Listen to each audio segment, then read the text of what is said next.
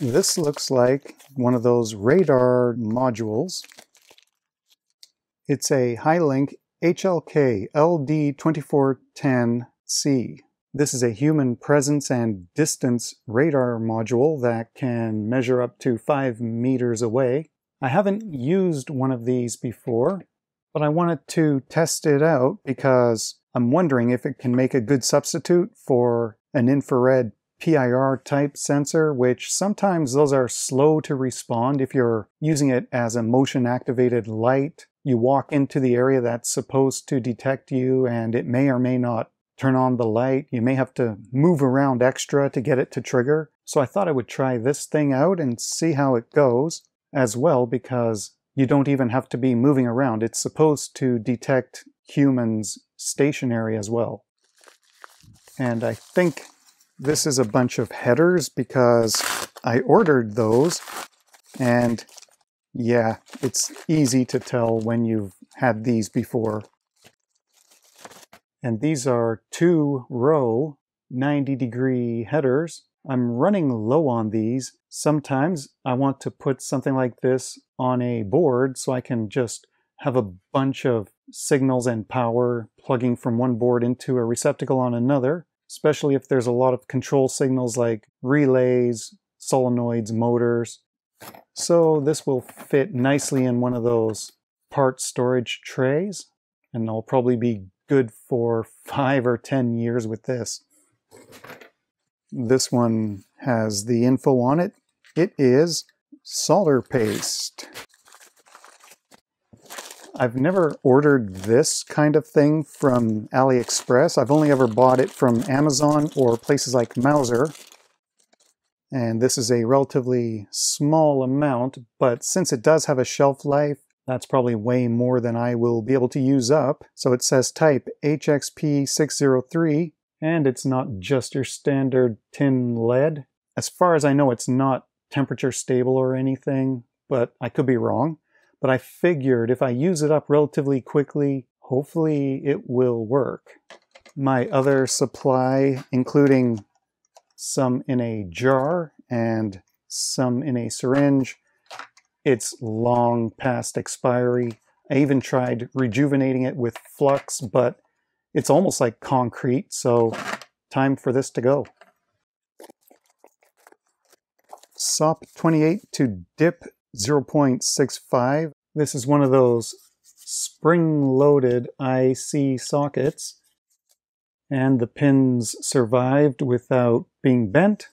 I wanted to add that to the collection of similar sockets for various sizes and pin pitches of other surface mount chips.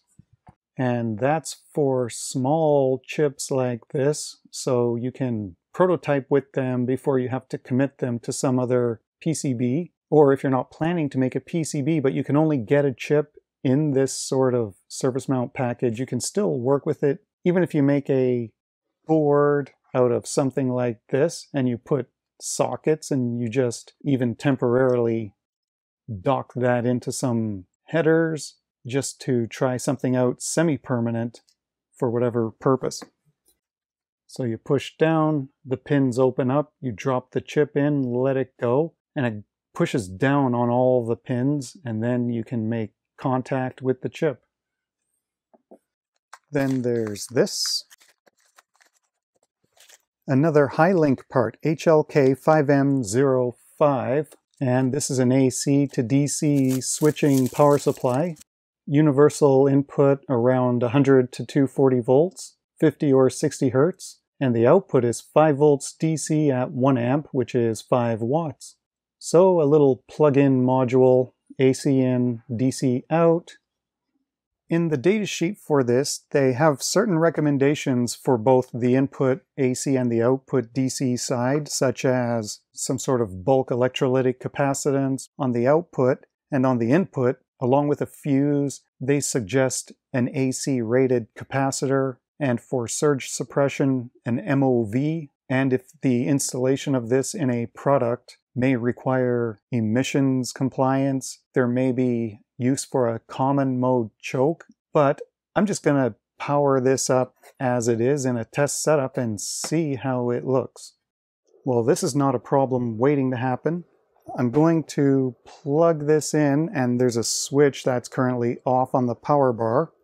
And the pins on this power supply fit into a breadboard, so the AC wires are going into here and they are insulated. And the DC output, I have a 6 ohm 100 watt resistor, and I have this as a current meter in series. So the output will get a load when I plug in the other current meter lead.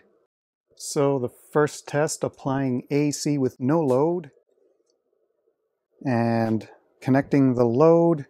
So 0.77 amps. I'll turn that all off again for now.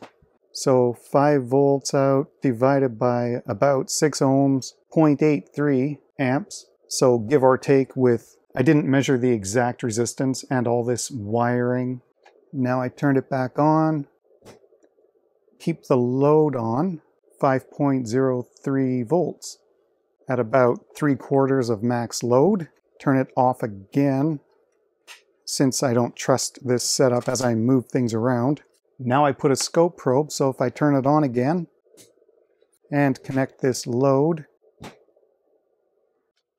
it says the top is 5.08 or so volts. AC couple at 3/4 load, we have 370 or so millivolts peak to peak of this noise or ripple. And the scope can't really lock on to any specific frequency with all of this. Now I'm just going to take away the load resistor.